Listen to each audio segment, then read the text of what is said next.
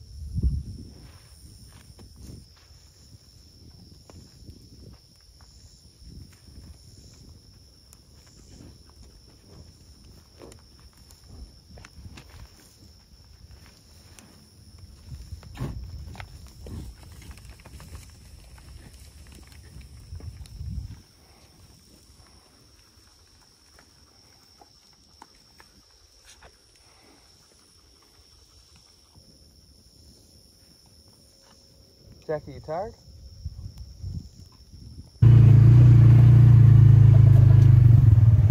Jackie, it's hot.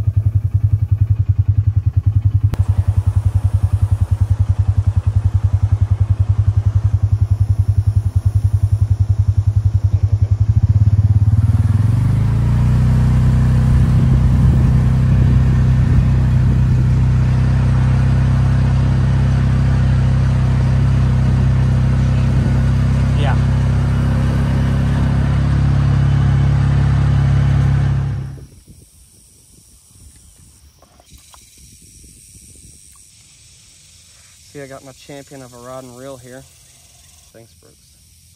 So I'm not sure if there's any fish in this pond since it went completely dry last year, but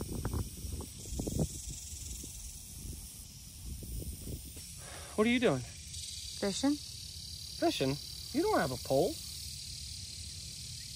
Yeah? How can you be fishing? I'm playing Fishing Clash. What are you doing? Let me see that. Let me see that. Got him. Oh, a stingray. Claim that. Look at that, dude. That's not something you're going to catch in this pond. I'll get some new gear. Stay in there.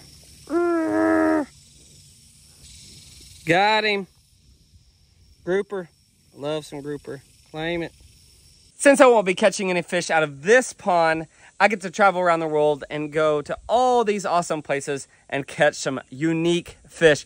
You gotta have good equipment to catch some of these awesome fish. Every time you catch fish, you're gaining more power to get more upgrades on your equipment. Also with clans, you can fish against your best friends, even in your family members. Little perch, look at that. A Saginaw bluegill. The graphics on this game is insane. One of my favorite things about this game is there's so many places you get to go fish, and there's so many different types of species of fish. The rarer the fish, the tougher it is. All right, guys, you can help support us. Go download Fishing Clash, and you can get a $20 value reward. Use our special gift code Bison on your first game.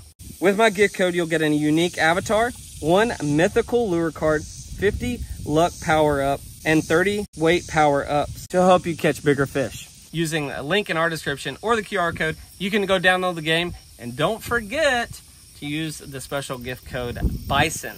We gotta get back to work.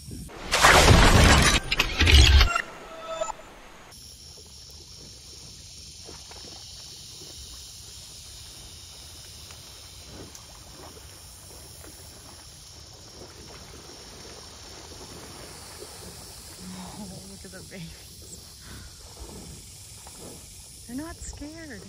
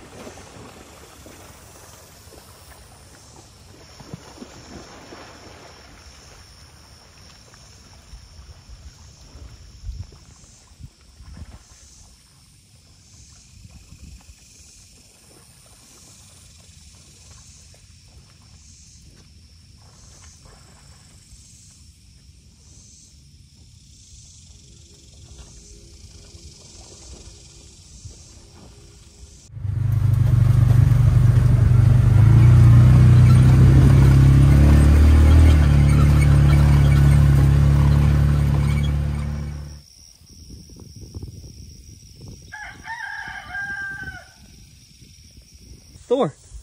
Thor, hey buddy. Hey, Thor.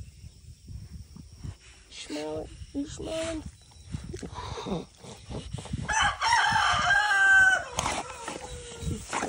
Oh, he's happy.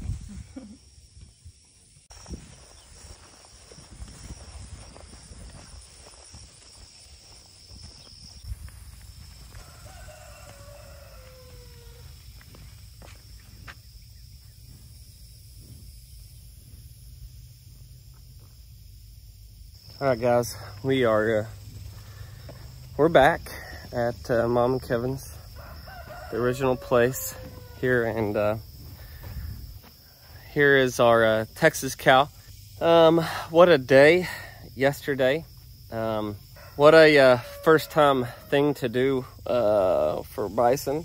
I had to cut it off because as you guys could tell, I was struggling to do what I was trying to do. And so just to do a little recap here on what I was doing. This mama has a great story. She came in with the Texas group. I bought, I don't know, about 16 animals in 2021 when we got the Ponderosa, and brought them in there. And basically this herd was kind of malnutritioned and needed a lot of attention, basically. And this mama here is a very good example. They were thin, and I think they even had calves on them at that time. And when we brought them in, we wormed them and got them on some feed and good grass and got them going. And they've made a huge strides, and have gained, like, this is one of the biggest cows. She was one of the biggest cows up to this point. She was weighing between 11 and 1,200 pounds. That's how awesome she looked. But they've had a lot of recovery time over the past 2 years. Then she got pregnant from Big Joe. She's been in the Big Joe herd. And then I noticed something sticking out of her one day, and it looked like it was pre-birth, possibly. It was like a day. And I was like, okay, well, she's getting ready to calf maybe. And then she had the same stuff the next day. And I'm like, here we go again. We're having another issue.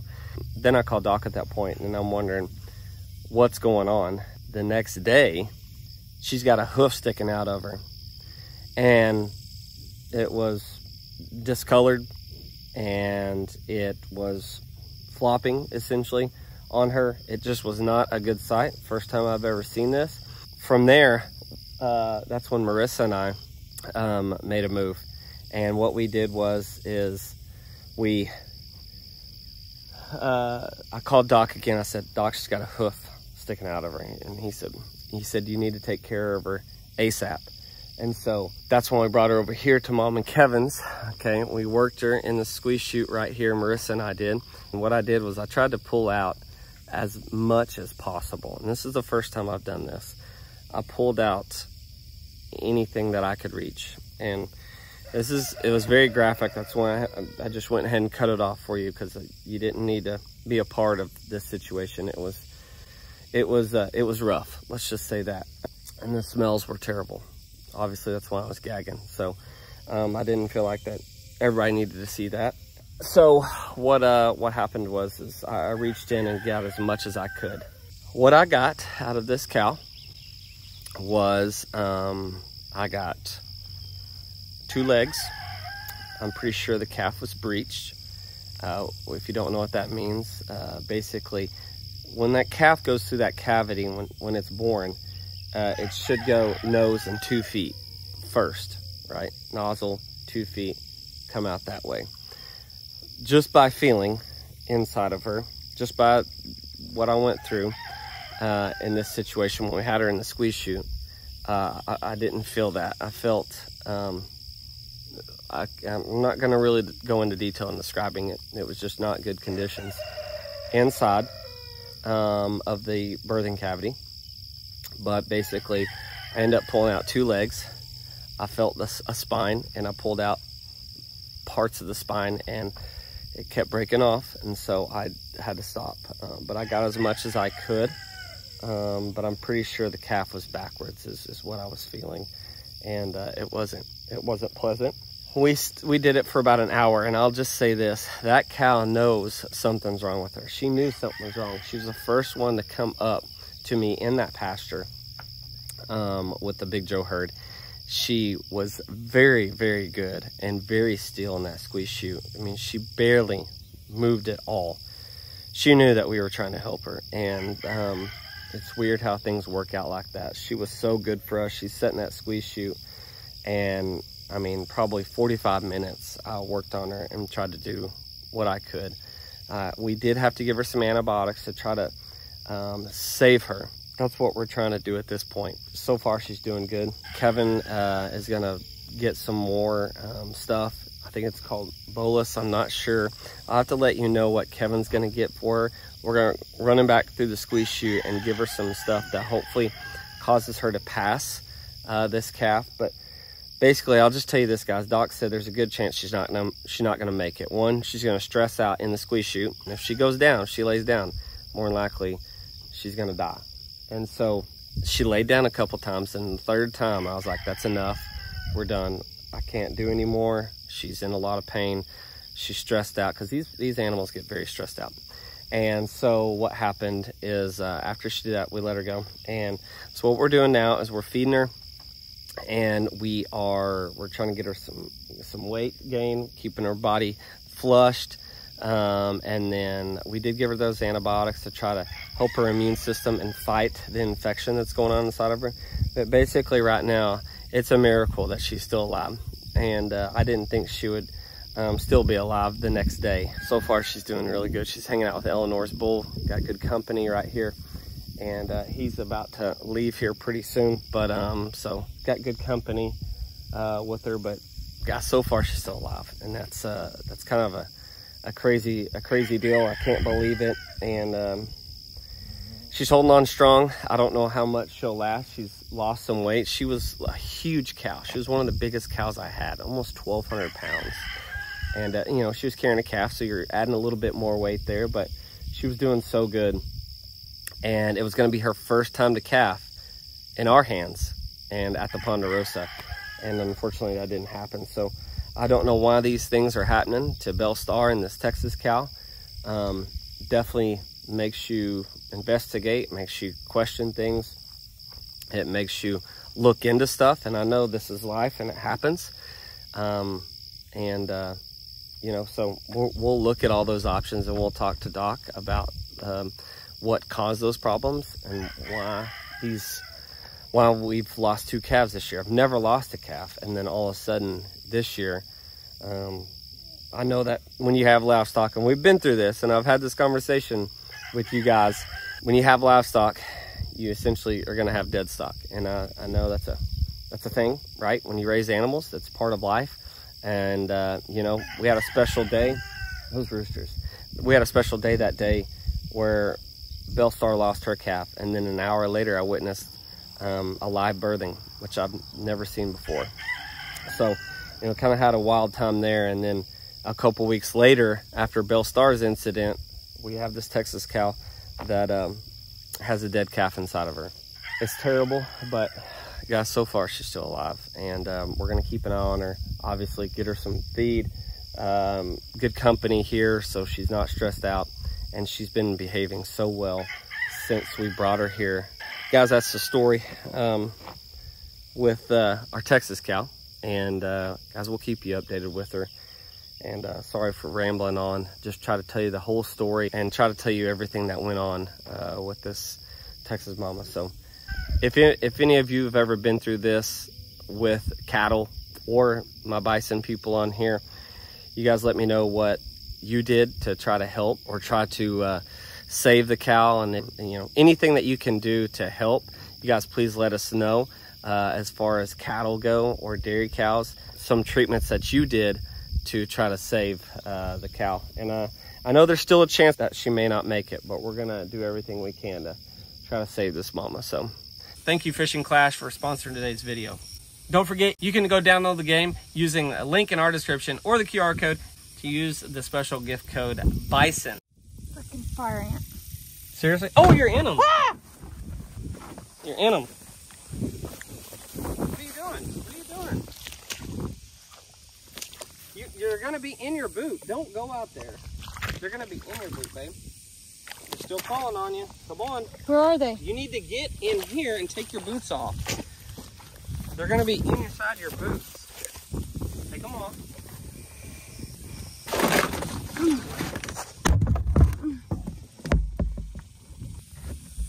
Jeez, girl.